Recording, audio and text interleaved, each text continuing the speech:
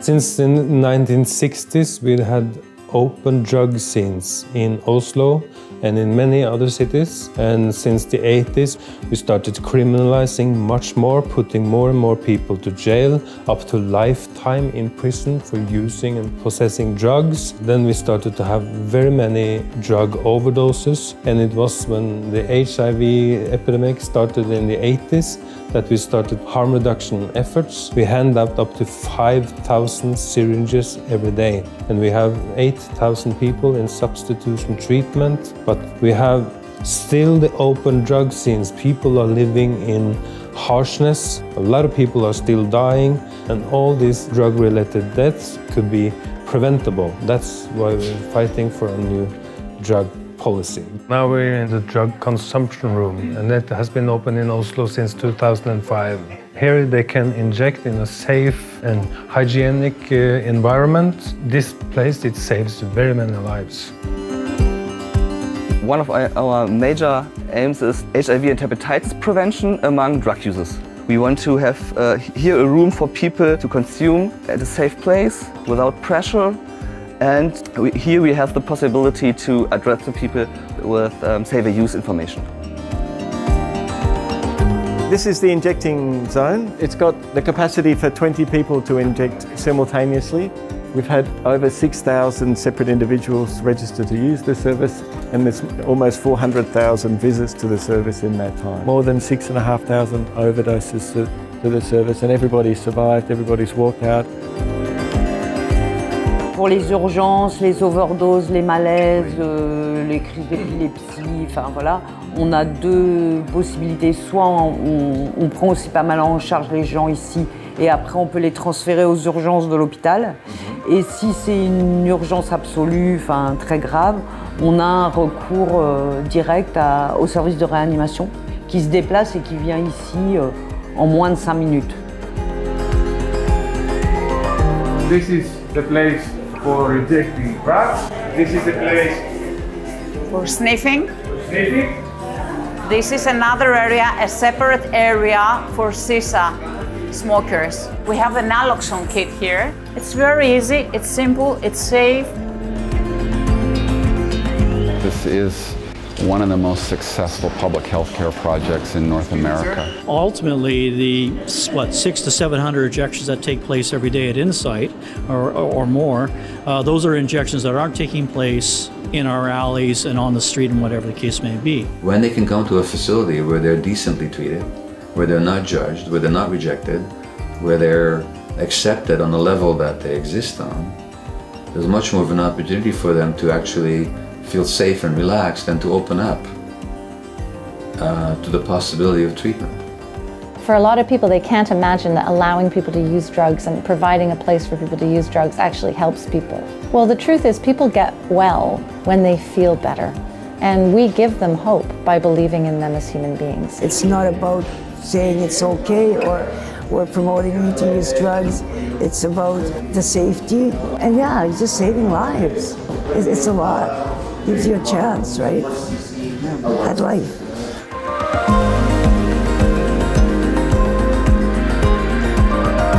Drug consumption rooms are known by different names over time and space, yet they all mean the same. A safe space where people use drugs can do so under hygienic conditions, with support and without fear of violence or legal repercussions.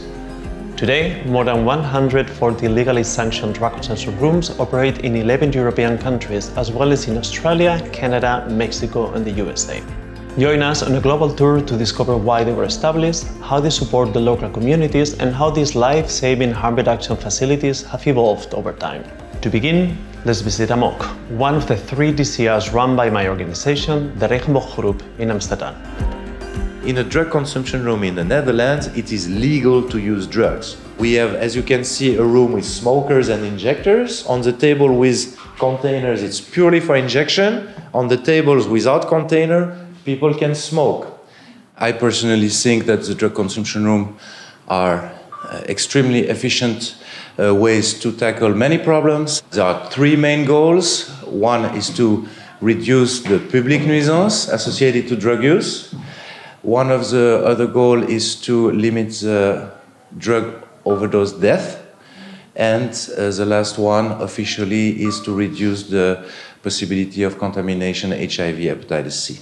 Regarding the public nuisance, since the opening of the very first drug consumption room in the Netherlands, the associated drug public nuisance have almost disappeared. Before the establishment of drug consumption room, the HIV ratio within injectors in the Netherlands was between 12 and 18%. Right away after the opening of the drug consumption room, we dropped under 4%. We have never had a lethal overdose in any of the drug consumption room worldwide. We want that the clients access not only an hygienic place to use under supervision, but also a place where they can have a shower, change their clothes, rest, sleep, drink water, and eat food. We have various peer workers who are involved in the whole building. Drug consumption rooms adapt to the unique needs and dynamics of their communities, with goals that vary between cities and evolve over time. Initially established in Swiss, Dutch and German cities in the 80s and early 90s, the first legally sanctioned drug consumption rooms emerged as a vital component in reducing the harms associated with the heroin epidemic and HIV/AIDS prevention efforts. These early drug consumption rooms aim to bring a street-based heroin injection in open drug scenes closer to health and care services. 3 decades later, the most prominent argument for supporting the expansion of drug consumption rooms in North America highlights their role as part of a comprehensive response to a synthetic opioid overdose crisis and toxic market supplies. The first legal supervised consumption site in North America, InSite, opened in 2003 in Vancouver's downtown InSite. As you will see next, InSite is so much more than just a space for safer injecting.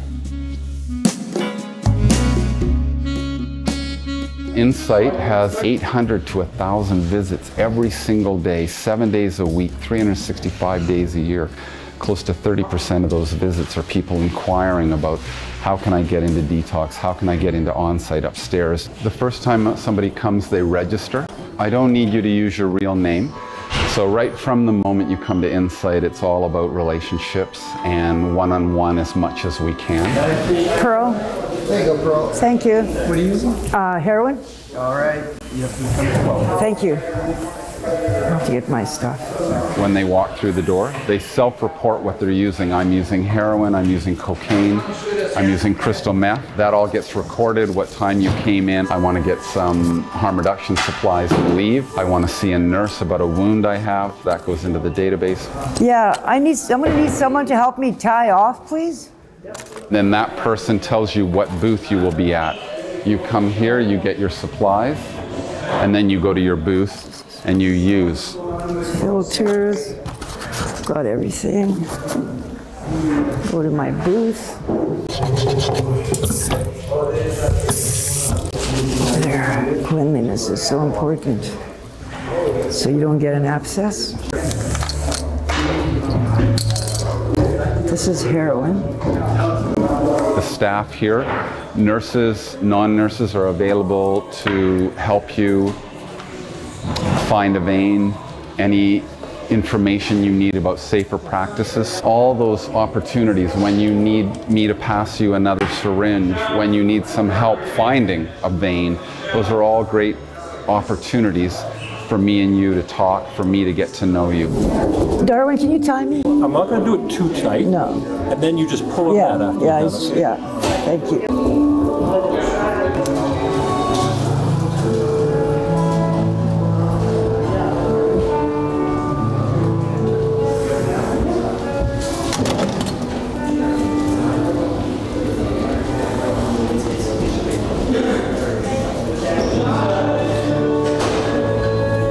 That's done. Somebody was saying, do people come to this site as a cry for help? And I thought to myself, no, actually, people come to this site because they want to use where it's clean, where it's well lit, and where it's warm. And if you build a relationship with them as they use this site, if you open yourself up to them, then they may cry for help to you. They may say, listen, known you for a few months, can you tell me about methadone or detox upstairs or housing, things like that.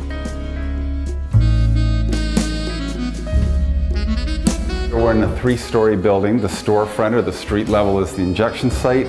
The second floor is a detox center where people stay probably 8 days, 5 to 8 days. And then above that is what we call a transitional recovery program. So that's what the third floor is. I do well at the detox center. It's been 8 days. I want to go on to recovery, or I want to get better housing. So now I can go to the third floor and stay for 2 weeks, 4 weeks, 6 weeks, 8 weeks.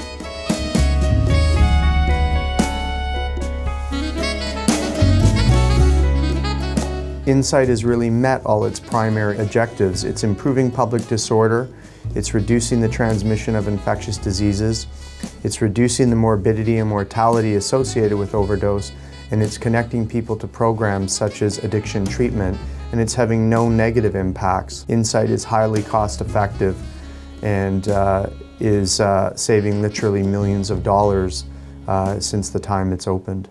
Often they'll start talking about, well, they'll be dressing a wound or talking about detox, and then all of a sudden, bam, their feelings and their story comes out. I've never heard stories like this in my life. Grown men like in tears, residential school abuse, childhood sexual abuse, violent abuse, homelessness as a child, serial abandonment, stuff that will curl your hair. Indeed, drug consumption rooms provide care and support to the best marginalized and underserved communities. Many visitors experience homelessness and lack access to health and social care. To reduce these barriers, many drug consumption rooms are located in urban areas, easily accessible through a low-threshold harm reduction facility, providing access to a broad portfolio of care services. Where large capacities require, drug consumption rooms operate in a more specialized form within or near the communities they serve. Examples of these are the 2 DCRs in Australia, one in Sydney, opened in 2001, and the second one in Melbourne, which was opened in 2018. The injecting room, if they want access, they'll go through there, but they can just come in and access regular needle and syringe services or access the consulting side.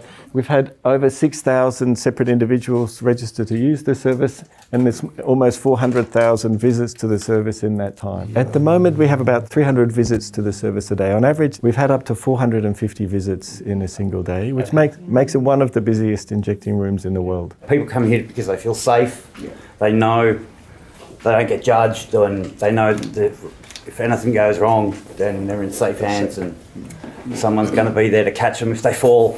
More than 6,500 overdoses to the service, and everybody's survived, everybody's walked out. This is the injecting zone. It's got the capacity for 20 people to inject simultaneously. I really like this room because I know I'll come out and I can safely use whatever my substance of choice is on the day. I just feel safe here. I know that I'm not going to die in the alleyway. It's called a vein finder.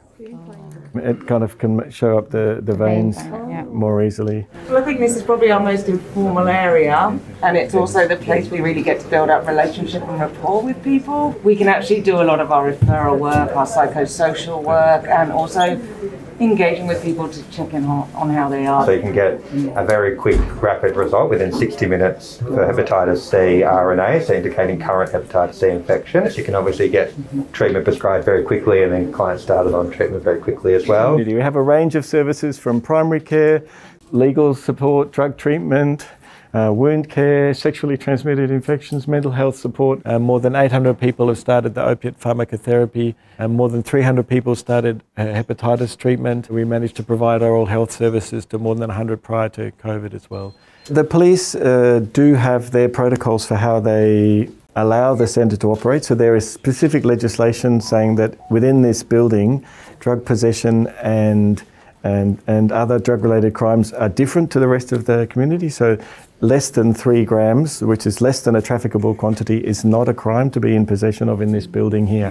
However, outside it remains a crime. It's still a crime outside, and the police can arrest people, but generally speaking, they allow people to come into the facility. To see the holistic range of services you have here, supporting the most vulnerable in the community, is really heartwarming. And to think that it's all paid for by the public purse is particularly encouraging. And clearly there's a need for much more of it, not only in this city and state, but across Australia. My own country has nothing like this. There are cases when instead of a fixed site, the drug consumption room is operated from a van. Mobile drug and sensor rooms are flexible solutions, particularly reaching remote community areas. However, they also have their limitations due, for example, the small size. In our next stop, we visit one such a bus operated by Fixbund in Berlin. Currently, they run the services with two vans at the same time, one for the drug and sensor room and the other one for counseling and other services. 2 Löffel. 2 Löffel, zweimal Folie, Wasser, Zweimal Salz. Zweimal Salz. Super. Guck mal nochmal schnell rein. Alles drin. Perfekt. Vielen Dank. Mach's gut. Schönen Tag. We see here a table, a seat. Here people can sit down and take the drugs. At first they have to wash their hands to show what they want to take, what drug they have to show us. It's forbidden to share the drugs, so they have to use their own drugs. We have a lot of stuff here. We have needles, we have water, and here we have tiny, prepared kits. On different places in the city, you have the people prefer other substance. On one location more heroin, on the other location more cocaine. And the crack use increased over the last 5-6 years. And it's a new phenomenon in Berlin. In the future we hope we can provide a smoking possibility for crack users and for heroin users who want to smoke and don't inject. Hast du Blut an Händen? Ja, nicht, aber ja. Der kann sich hier dann auch die Hände desinfizieren, ja? Guck mal. Here a social worker, peers, and in this van are nurses or medical staff. And so we are working together. Haben wir Unterhose, weißt du das? Ja, haben wir. Haben wir? Willst du mal rübergehen? Meine Kollegin berät dich dann da, ja? Do you have any problems with the police? We have another view on the people than the police. There are conflicts, of course, but we try to manage the conflicts. We gave no names, no data to the police. And with the people who are living out, non-drug user neighborhood? Yeah, it depends where you are. So in Köln we have no huge problems, but the people there have problems with needles in the parks. It's not the main goal to reduce the open drug scene in the public. Of course, it's one aim, but at first we are a healthcare service. We want that the people are healthy and that they don't infect it with HIV and hepatitis. We want to save lives. Although one of the aims of a drug and sensor room might be to reduce public nuisance, the opening of a room can evoke fears of local citizens that it will attract more users to the area. To tackle these fears and foster good relationship with the locals, it is common for drug and sensor rooms to establish committees with neighbors, the police or other stakeholders. Next, we visit Gaia, the drug and sensor room in France, and a good example of the positive outcome of active collaboration with local communities. Avant la salle, depuis 2005, il y avait donc cette scène de consommation. Alors ça se passait dans les toilettes publiques, dans les halls d'immeubles, sur les trottoirs. Il y avait, oui, des rassemblements de 30, 40 usagers assez régulièrement et des consommations de rue très importantes qu'on diminuait beaucoup avec l'ouverture de la salle. L'enquête de l'INSERM qui a été menée depuis le démarrage du projet, enfin même un peu avant, a montré plusieurs points importants, une réduction des pratiques à risque de 11%, une réduction du recours aux urgences pour 26%, une réduction des actes délictueux pour 20%. Donc ils ont montré aussi une diminution des overdoses de 2%, mais c'est vrai que nous, on n'a pas tellement d'overdoses comparativement à d'autres pays. Donc on voit l'accès aux soins qui est facilité, ne serait-ce que pour accéder au traitement hépatite C ou au traitement de substitution. Sur l'environnement, on a une réduction de 3 fois, une réduction, les seringues usagées, enfin le matériel usagé a été diminué par 3. Moi j'habite, mes fenêtres donnent sur la salle, je suis à l'angle rue Guy Patin, Ambroise Paré, Magenta, donc je vois la salle. Vraiment ce que ça a amélioré, c'est que ça a fait disparaître ces scènes d'injection. Que maintenant on peut retourner au square Cavalier-École, qui est au square de l'école, qui est redevenu un square où on peut aller avec des enfants, on peut aller jouer avec des enfants, on a beaucoup moins de seringues. ça n'a pas tout amélioré, puisqu'il y a quand même encore des scènes d'injection, on les voit dans la rue, mais ça a rétréci de toute façon déjà le périmètre des quelques rues. On est vraiment sur 2 rues où se retrouvent ces scènes d'injection. Despite the success and impact of French drug consumption rooms like Gaia and Strasbourg, and the advocacy efforts by organizations such as the French user organization ASUD, no new drug consumption rooms have opened in France since 2016. New rooms are urgently needed to address the needs of crack smokers in the country. France is not alone in this struggle. In many cities, establishing these services can take years, sparking controversy and facing multiple barriers. Therefore, long-term political support is crucial for the establishment and sustainability of drug consumption rooms. Our next stop, the drug consumption room in Athens, Greece, is a great example of this. Okana, the main harm reduction service provider in Greece, opened a pilot DCR in downtown Athens in 2013. Within less than a year, the room had to shut down due to a sudden order from the prosecutor. 8 years later, thanks to a strong political support, they managed to open a drug consumption room again. We have a DCR, the first DCR in southeastern Europe. All this support came with very, very good and great political support, meaning that we had the first citizen of the country, the president of the Hellenic Republic, who came and inaugurated the DCR. We have the support of the Prime Minister.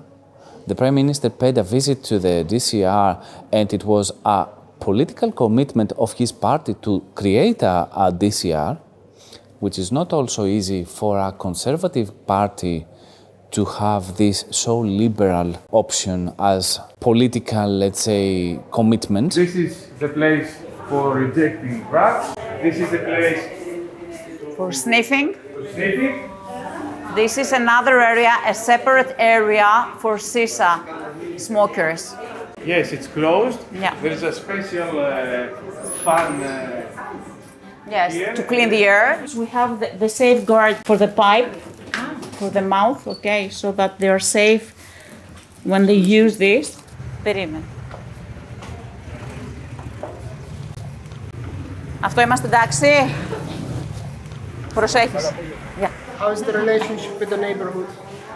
Actually, it's very good because prior to opening, I used to have visits and really sensitize them towards what we're going to do. They were really afraid, oh, you're going to gather all these people, we're going to have problems outside and so on. And I said, no, that's the opposite. When we open, nobody's going to stay outside.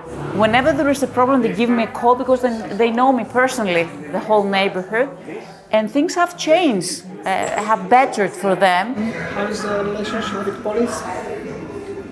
Police are actually, the ones who are nearby, they're very close to us.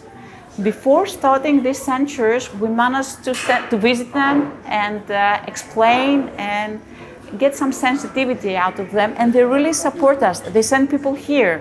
Whenever they have someone, a drug user that they know that belongs to us, they give us a call and we go to the police department and we take care of the whatever issue there is. So we're on good grounds.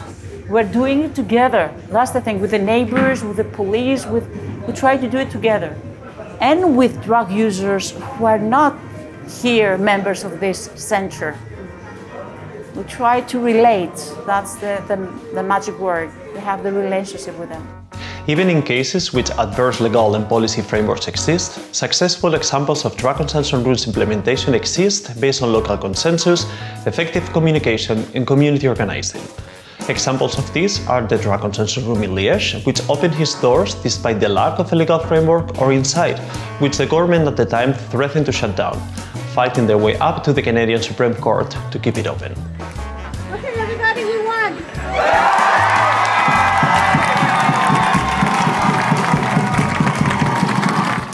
In Toronto, community members and frontline workers open up unsanctioned overdose prevention sites as an immediate and direct response to the overdose epidemic. One of the biggest things drug user activists are known for in Toronto in the last years is the opening of the illegal injection site in Moss Park, where we've been in this overdose crisis for many years now, and just watching our friends and family and loved ones and co-workers and co-organizers die And instead of waiting for sites, supervised consumption sites to open, we went ahead and opened one ourselves. This is a tent that has been erected here in Moss Park. Inside, 140 naloxone kits to be used against opioid overdoses. Unfortunately, there's some bylaws that are going to be broken. We know what we're doing, and we just want to help save people's lives. We just don't want to go to memorials, funerals anymore. We don't want to see more dead people. Civil disobedience acts like this have changed the landscape of many countries' drug policies, not only in Canada, but also in Denmark and others, and have contributed to drug consumption rooms becoming legal. Communities of people who use drugs have not only been a driving force in advocating for drug consumption rooms, they also have a crucial role in the operation of these services. Our next stop will be at the DCR in Moreira, Lisbon, which is a good example of a peer-run service. In Moreira is not an official DCR, drug consumption room. So we created this space because people were smoking and injecting in the streets. People come here, they knock on this door to have access to a safe space to use drugs, managed and led by our peers, João, Rosário, the other peer, and Jacinto. Together we designed and painted this graffiti with some very important messages from our community. We built this place because of an European project. It was a project on education for safer consumption. This room, it's an informal room. Okay, so CICAD is aware of it. They visited it quite often. MCDDA comes here all the time, and we are in the process of certifying the place. The community also wants to define the rules and how the service works, so we have to be very attentive about it. When In Moreira opened, we thought we would get mostly injectors, but it was not the case. So we had a lot of people using crack. So what the colleagues did, they implemented a pilot to see what kind of pipe they would prefer to use. We had these 3 places here, 2 there, and the original idea was that this was the nurse office. Now it's also for consumption, and what we realized that sometimes, for example, for women wanting to inject drugs, sometimes it's not comfortable to be in the same space, and because sometimes they want to inject in other parts of the body that it's more intimate, they can go there and close the door and they are more comfortable. But there's always, so the peers, they manage this space, but of course there's always a nurse here at the same time if she needs to provide care to someone. Violence is not accepted here, racism and violence against women. We don't want to create a medicalized space. I'm not against medicalized space. I just believe that in a city, in a territory, there should be different kind of models and different kind of interventions. Rosário, our peer, she's the one who usually leads also the injection part, and the injection spot is a very intimate space. We have a curtain here, and people, while they are preparing the substance and injecting, they are sharing so many things, and it's a very special moment of the day. And then the peers and the harm reduction workers who do the community intervention are the ones who sometimes take people if they want to. They make the bridge with the social worker, the nurses or the doctors. Since their opening, drug consumption rooms have continuously innovated to adapt to different substances, patterns of consumption, and to increase the safety of the local communities. In recent years, for example, drug consumption rooms such as On Point in New York or K&A in Zurich now provide on-site drug testing. Also, many drug consumption rooms have implemented new models of care to increase access to the service by communities that up until now experience barriers accessing them, such as women and gender-diverse people or migrants who use drugs. In these cases, we see how drug consumption rooms provide not only healthcare, but also respond to broader structural issues, such as housing exclusion, gender-based violence, as well as marginalization, stigma, and discrimination. Such services are, for example, Recatza in Hamburg, Sister Space in Vancouver, and Medicineres in Barcelona, which will be our last visit in this film as well. Medicineres, que es una cooperativa que tiene como propósito generar espacios de cobijo para mujeres y personas de género fluido que sobreviviendo a múltiples situaciones de violencia y vulnerabilidad y atravesadas por la guerra contra las drogas. Todo esto surge un poco a raíz de una investigación donde no solamente nos damos cuenta de que no existen datos sobre mujeres y personas de género no binario que usan drogas, sino que además existe un gran vacío en cuanto a los servicios y el acompañamiento que pueden recibir estas personas, ¿no? Por una parte, lo que nos encontramos es que las mujeres y personas de género no binario o bien no llegan o bien no se adhieren a unos servicios que son especialmente androcéntricos, entonces están más pensados para ellos y a veces no representan lugares seguros. Y aparte, pues no atienden sus especificidades, ¿no? Por otra parte, cuando se dirigen a servicios para mujeres o para personas de género no binario, lo que se encuentran es que son excluidas por el hecho de utilizar sustancias psicoactivas. Tenemos espacios donde ellas pueden inyectarse, pueden fumar, pueden esnifar, incluso aquellas que beben alcohol, siempre con el acompañamiento del equipo. ¿Y qué? ¿Cómo nos va la vida? Pues bien, cariño, con mucho cansancio, porque he estado toda la noche trabajando. Oh, bueno, eso es bueno, ¿no? Y bueno. Bien, ¿te han pagado todos? Por supuesto, me voy a hacer de oro. Muy bien. Ay, gracias, Raquel. De nada, corazón. Apriétate ahí. Vale. Que además contamos con el apoyo de comunicadoras, de talleristas, que nos permite tener una muy rica agenda de actividades, artísticas, creativas, terapéuticas y un poco de todo a la vez, desde fotografía, teatro, ilustración, cosmética natural, para precisamente brindar esas herramientas para la autogestión y para el empoderamiento, ¿no? de todas las que acabamos formando parte de Medicineras. Muy bien. Viendo que el consumo no está en el centro, sino que es una consecuencia más de las múltiples situaciones, o una forma más que tienen las mujeres y las personas de género no binario de enfrentar y de encararse a las múltiples situaciones de exclusión y de injusticia social, ¿no? A las que tienen que hacer frente.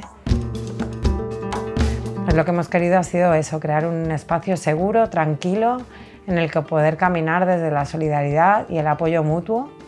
Y buscábamos eso, ¿no? Sacar precisamente el hecho de incorporar el consumo como una parte de las necesidades de estas mujeres, también hace que el consumo deje de ser la principal barrera para poder desarrollarse a ellas mismas, ¿no? Veíamos que el hecho de consumir era la principal barrera, el principal estigma, ¿no? Y que desde el momento en que el consumo no se pone en el centro como barrera tampoco, deja de ser tan importante, ¿no? No estamos hablando del consumo, estamos hablando de vivienda, estamos hablando de trabajo, estamos hablando de salud emocional, física, psicológica.